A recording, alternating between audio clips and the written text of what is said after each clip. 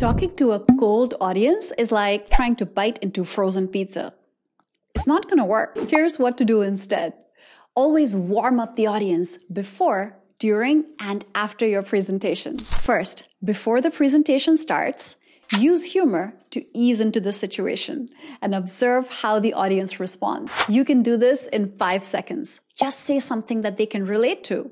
I got drenched in sweat in this beautiful heat wave we're having. Anyone else enjoying that as much as me? Say something that they know to be true.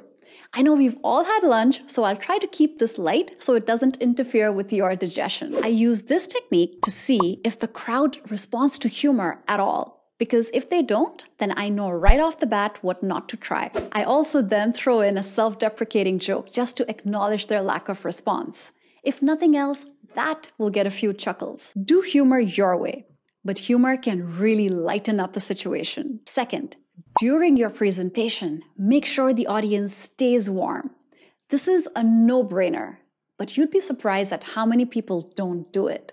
Engage with your audience throughout. Every 5 to 7 minutes in a long presentation and every 3 to 4 minutes in a short one, take time to pause, ask a very simple yes or no question, ask people to raise their hands, or just take a sip of water and observe. Your presentation is not a lecture. Make it a dialogue. The audience will feel like you're invested and they will reward you with their attention. 3, after your presentation ends, make sure that you manage an inclusive Q&A session. If someone asks multiple questions, make sure you tell them, let's talk about this after the event. And in the beginning, if no one wants to ask a question, don't worry. Bring with you 1 or 2 questions that you get asked all the time. Make sure you have a strong ender. Don't just end with the last question from the Q&A and fizzle the session out. Keeping the audience warmed up and with you throughout the presentation will give you motivation to perform at your best.